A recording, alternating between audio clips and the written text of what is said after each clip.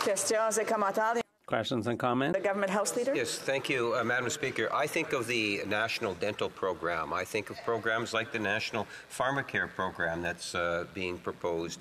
I think in terms of the healthcare agreements, where we saw a federal government demonstrate a tangible interest in developing more on mental health, long-term care, that the federal government through the Canada Health Act does have a very important role to play in delivering health care in our communities.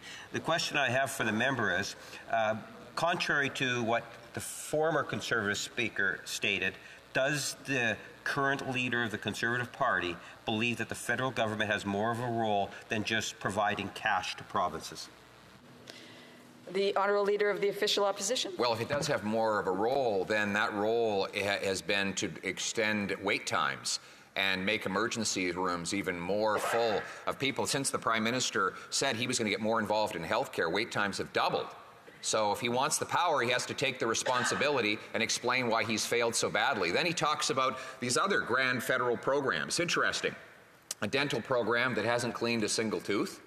He's got a housing program that has doubled the cost of housing and increased severe homelessness by 88%. He's got, then there's the Pharmacare program, which hasn't delivered a single jar of medicines, and which, if actually implemented, would ban, yes, ban Canadians from having their private drug plans. So the Prime Minister and the NDP want to roll back the rights that unions fought so hard for so long to secure. Our labor movement fought too hard to secure those private drug plans, and we will never let a big, centralizing, bureaucratic government in Ottawa take those rights away from workers.